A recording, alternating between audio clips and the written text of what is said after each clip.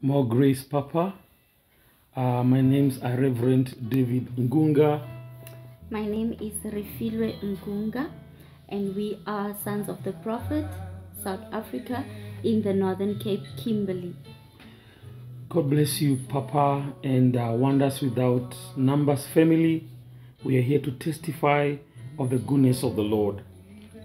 In April, we've been planning to do our wedding, and we did not know how. We didn't have much money, but during August, July and August edition, Papa, you prophesied and you said, I see wedding gowns. I see wedding gowns. We keyed into that prophecy and we trusted God for a breakthrough, and we sowed the seed and we believe that it will happen. And again, you repeated it again in September and you said, I see wedding gowns.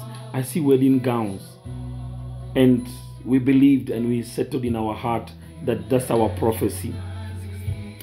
And on the 6th of November 2021, we got married officially. That's our pictures of what God did to us. We are very grateful. We are very happy.